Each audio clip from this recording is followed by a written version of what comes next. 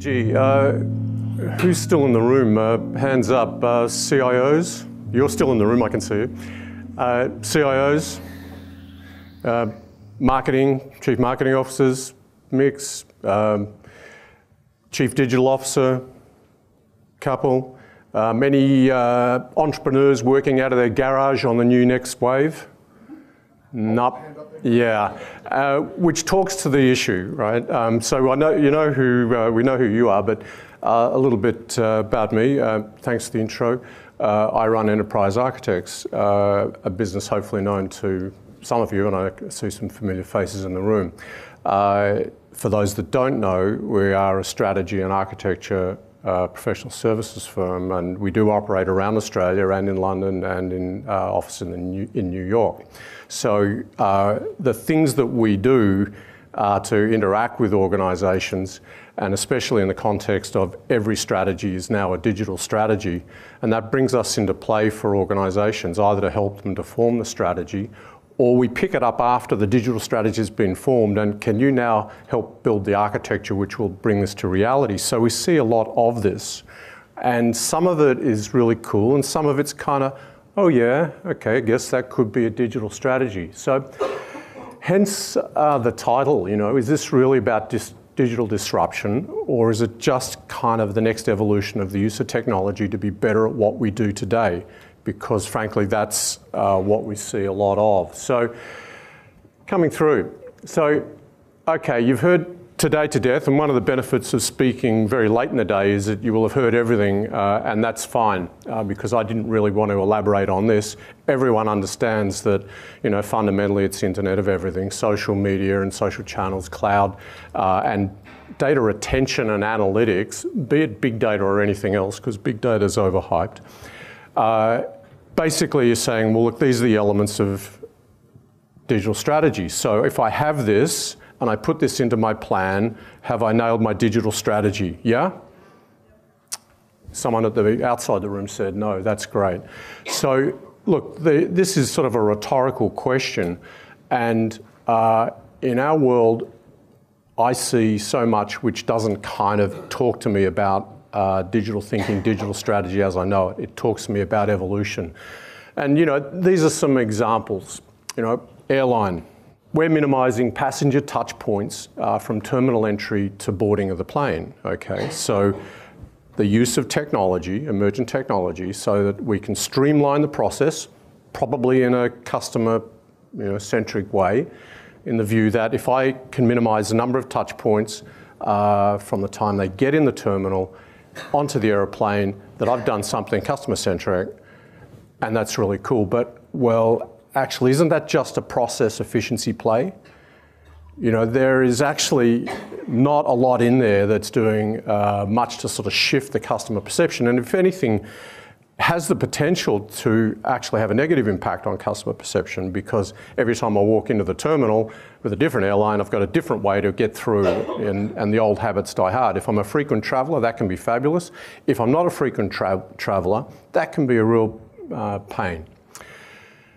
In business banking, we're giving our bankers mobile access to client data, history and analytics, all right? The premise being that for the business bankers, if you make the business banker better at doing their job, does that not translate into better customer service and therefore the ability to provide a better experience for the customer? Well, yes, it does. But to be honest, isn't this just a mobility strategy? And doesn't every business today have to have a mobile-first model? Doesn't every business today have to be able to provision its workforce with the ability to have the access to information that it should have if it was working in the office environment? The answer is yes, all right. Retailers, we've implemented the online store. We're allowing purchase via a smartphone app and or other mediums, all right. Is this digital strategy?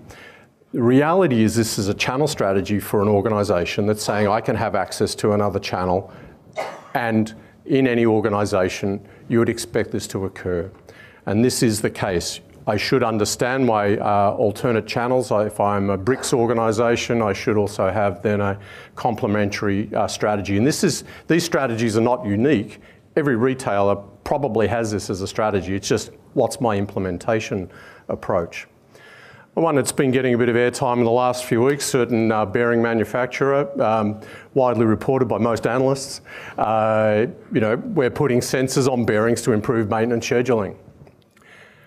And you go, all right, gee, Internet of Everything, I've just instrumented a bearing. This is just an instrumentation strategy, and every plant or high capital intensive industry with a lot of plant has been instrumenting stuff for 20 years, one way or another.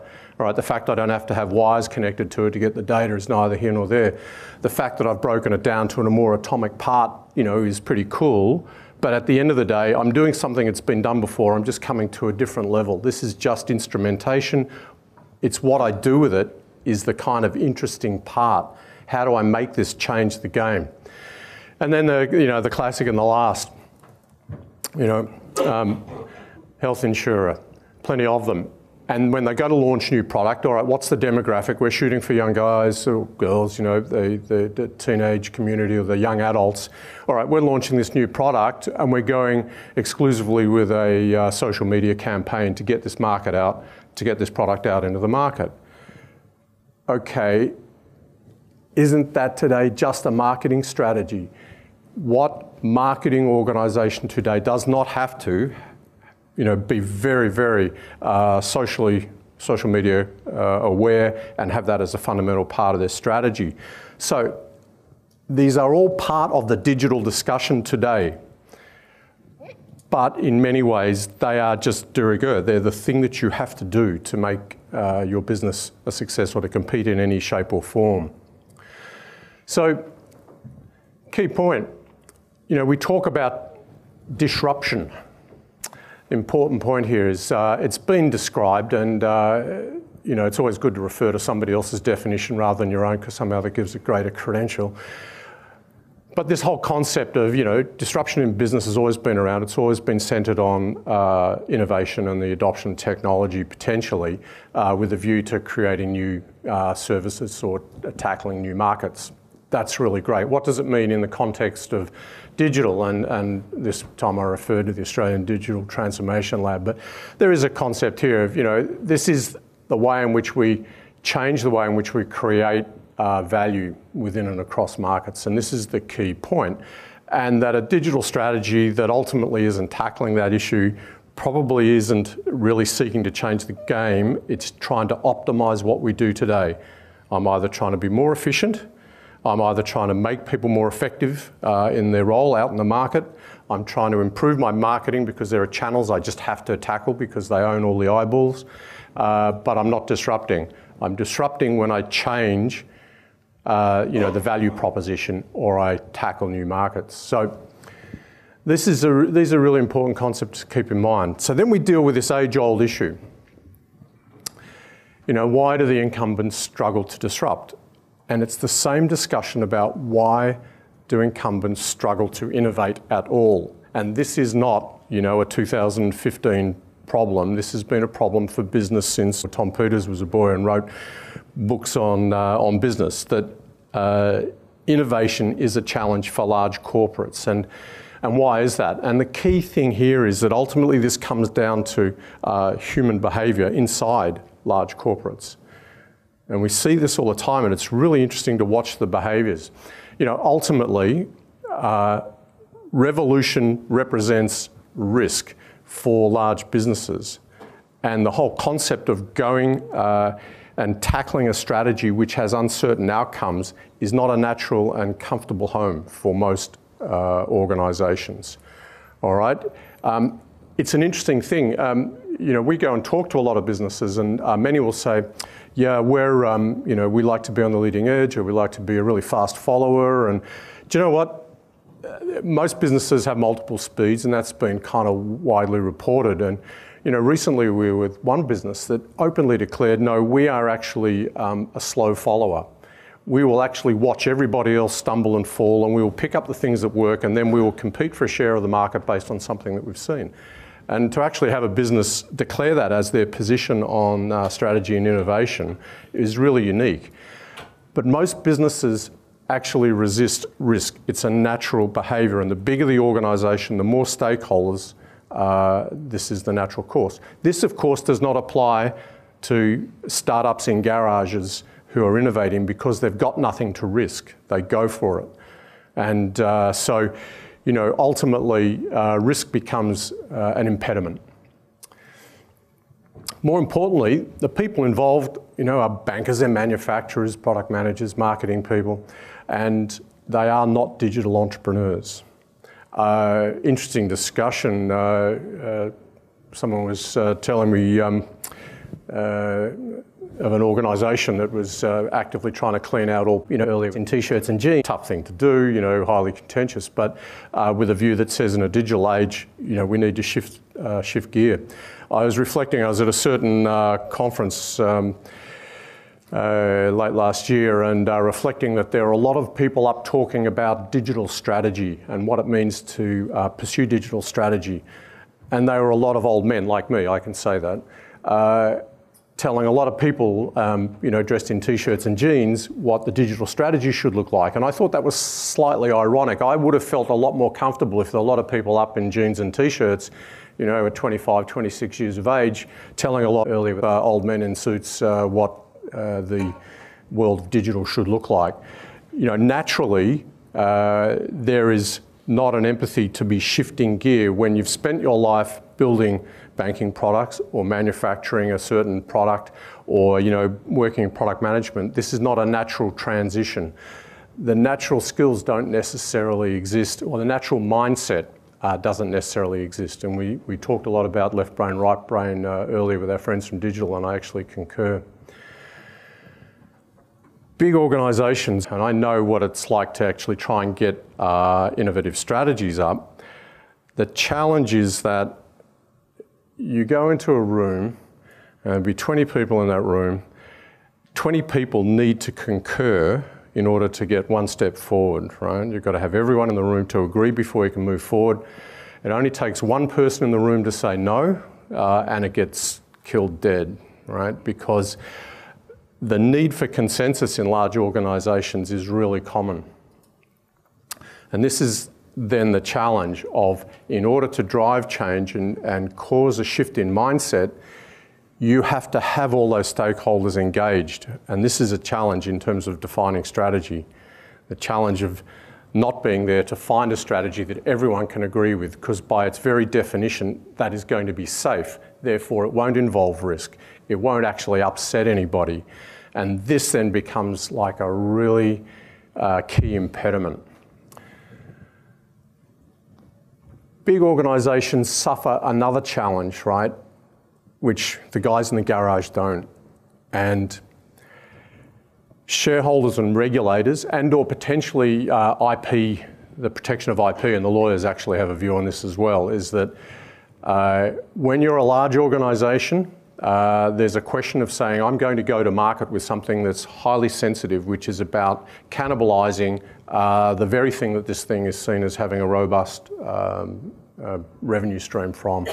That if you're going to market with a strategy of cannibalisation and early cannibalisation, in many markets, this is just not an acceptable story to the market. And I can name 3 organisations where digital strategies have been produced and have not actually made it to the board yet, right? And have not been published because it's seen as, no, can't go there. So this is actually real. The other dimension is that of the regulators, because of course the question of the management and access of data then becomes real, whether it's the questions of sovereignty that were raised earlier, but more importantly, privacy and compliance obligations as defined by the regulators. Large corporates are subject to scrutiny in the management of that data and the utilisation of that data, which you know, small startups are not. And this is difficult to navigate.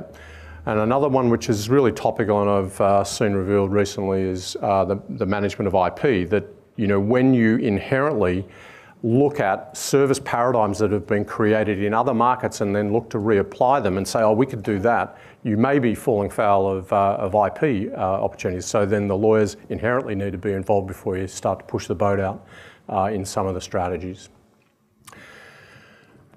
And lastly, this is kind of, and I've seen this occur, is this pensiveness of going, if you author a disruptive strategy, this is actually a make or break for the author, right?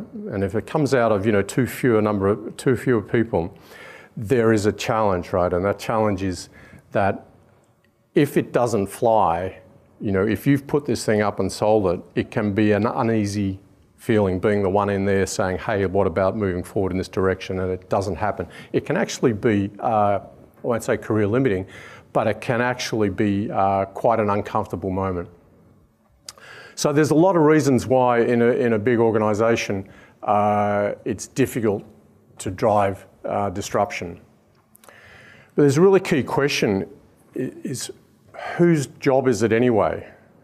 And the sense that in this room, I was struck by when I ran through the delegate list, and I think there were probably 3 or 4 organisations out of some hundreds that where there were more than one delegate. And I think only counted one where there was a CIO and the CMO coming together. And the fact that you got a bunch of CIOs and CMOs and CDOs kind of has this notion that it looks like, feels like it's one person's accountability, and it's not, right? Is it because it's impossible for one person to drive and have that strategy, drive it to fruition, take it out, have it accepted? You can't do this alone, right?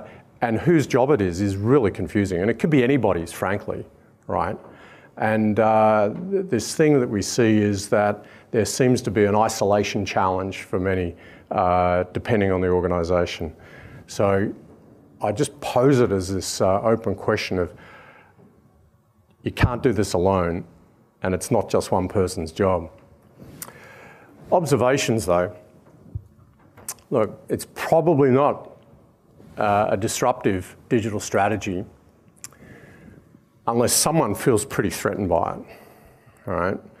If you're going to shift the game, right, if there is cannibalisation involved, or you're going to shift the service model of the organisation, or you're going to create value in a new market, you are going to distract and or detract from some other part of the business. Someone will feel threatened. And this goes back to the consensus thing, right? If you've got consensus, it probably means that there's no one upset. If there's no one upset, it's probably not disruptive. So someone should feel pretty threatened in order to actually feel like you're changing the game. Invariably, the board's going to have to know about it. When I see a digital strategy which goes, yeah, we're right, we've done the digital strategy and we're implementing it now. Okay, great. Did you have to go to the board? Well, no, because it's just it's not a digital strategy. In the context of disruption or transforming the service models, that is in fact actually a technology evolution, because no one's going to argue.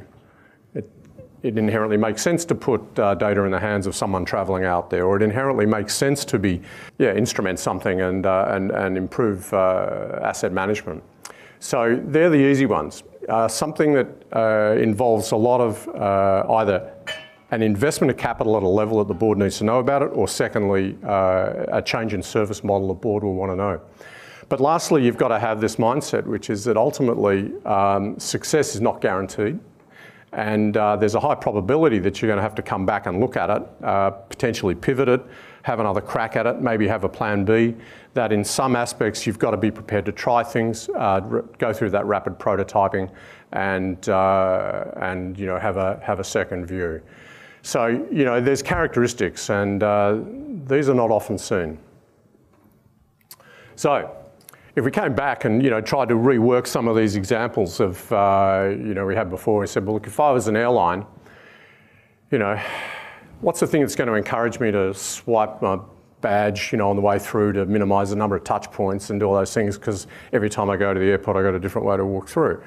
Well, how do I change the experience for me? You've got this whole sense of, well, why aren't I trying to leverage that? and the concept of saying, well, fine, if I know you're in the building and I know what time you've arrived and I know when your plane takes off, I'm going to run an auction. I'll run an auction for seat upgrades, or I'll run an auction to jump the earlier flight, and you can spend your frequent flyer points. Or while I'm at it, let's turn frequent flyer points into, you know, an alternative to Bitcoin and use them as a currency, and I can trade them on Forex. You know, the whole concept of saying, let's take something that's, you know, an efficiency play and then turn it into an experience is real. You know, if I'm a business bank, and there are plenty of them, you know, the concept of saying that, you know, what would I do? Fine, I can make the business banker, you know, more efficient in terms of understanding either the products it can offer or the characteristics of the client. But in this context, you're saying, well, why aren't we doing something more expansive, like let's handle invoicing, like, you know, take out invoice to go, and therefore we'll handle invoicing, we'll handle the payments and the collections. We'll actually be in the middle of that whole process, as we kind of are anyway. Then let's use the data and the analytics to actually look for the risk profile of the small to medium businesses as they're starting up, and then we can actually provide answers to the clients in respect of their you know, their risk profile. There's a thing here which is that a lot of these services are services we don't like, right? We don't like to fly. We don't like to have a loan. You know, we fear that, you know, the only time we speak to our bankers when they say, well, guess what, you're not meeting your schedule of payments and we'll take your house off you. You have to shift the experience from something that we don't like to an experience we do. I like, you know, there's another bank, they're probably here, you know, that gamified the whole payment of pocket money, right? This is cool. There's no revenue in this, but this is sort of game changing. Why? Because it introduces organisations to the concept of, introduces kids to the concepts of, let's take our obligation to do jobs for pocket money. I tick it off. I have a user interface on my smartphone, which every kid under 2 has. And the whole concept of pocket money is then gamified.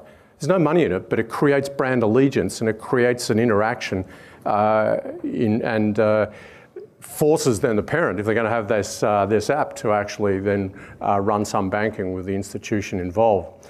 And the last one is, you know, when you get to sort of gadgets and gadget companies and personal wearable devices, and how you take something which is just a gadget and a device, but it's the data retention, the dashboard and the gamification, and how you gamify walking and turn that into something you can monetize. I reckon that's pretty clever stuff. Look, the key point here is that in disruption, human experience is king, and I want to talk about this. This is my Uber moment. I'm not going to tell you about it, only because there's a bunch of brands there. And the points I want to make is that in each of these cases, their service models shift the human experience. All right, you know, the question was posed, you know, why? There's no technology innovation necessarily in Uber, but what was the story? It shifted the experience. And for all organisations, and you can line up brands to your heart's content, and yes, most of them were birthed out of a garage somewhere, but the challenge was that they looked at a problem and tackled it differently. I want to talk about being human-centred for a second, all right? But before I talk about being human-centred, I want to talk about being customer-centred, because there's a lot of that discussion going on in this room. And through some of the working session. There's a difference. To be customer-centered, you know, is this concept of saying, I'm going to put my customer before, you know, product excellence and the cost efficiency, etc. You know, we workshop customer experience. Maybe we create journey maps. We might put in a customer experience council and, you know, look at things to say, how would it impact our customers? Sometimes we even get a focus group together and we'll ask the customers how they feel. This does not actually change an experience. This is actually a pretense, and I differentiate between human-centered and customer-centered only because I think customer-centered has become an overloaded term, right, for people thinking that they're thinking about customers. Human-centered is different, right? And, you know, Deloitte spoke of it earlier, and the role of designers and human-centered designers, where the concept is you ask about, you know, how do you feel? How do you feel when you wake up and you've got to catch an aeroplane? Or before you actually book the ticket? How do you feel when you know you're going in to speak to your banker? I don't like bankers and I don't like aeroplanes. Fine. Good basis to start. Tell us about an experience you loved. There was a great quote earlier in the day, you know, your last best experience becomes your benchmark for all other experiences. But the concept about asking people about their risks and their fears, their issues, understanding how they feel, the emotions that they go through, engaging with them in a process of co-design so that you can create a new vision for an experience is where design thinking comes to play. This ability to think outside the box, and I too believe in design thinking, and I believe in design thinking in business because ultimately it starts, and you can read Roger Martin and others in this area, but the concept of understanding and being able to go in with an open mind in terms of building empathy and defining the challenge, understanding the challenge with an interpretation, that ability to ideate and that concept of iterating round and being prepared to cycle round these steps as often as are required is a really key part of this journey of how you build a new service model.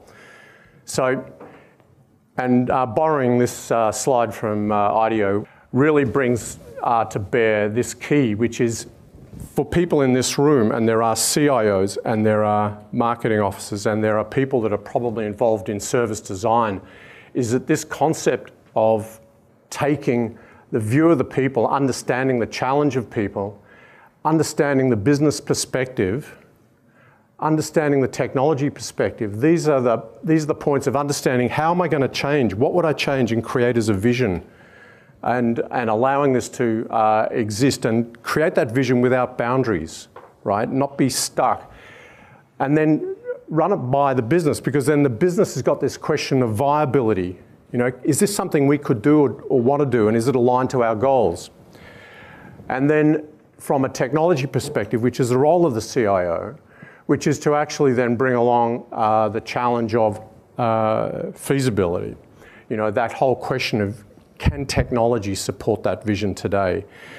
That this confluence has to come together, and this is the thing that actually enables you to create a game-changing story for your business. In our world, it's all about co-designing services through the eyes and emotions and needs of the stakeholders. And the stakeholders are not just the customers, by the way, right? Your employees are stakeholders. There's a very this important truth, which is you can't be customer-centric and customer-centered until you're actually employee-centered, because those two go hand in hand. But the concept of personas and journey maps are understood, but you bring empathy maps, value proposition canvas, and a dozen other tools, and there are ways to look at how you engage with your clients, and this is really key.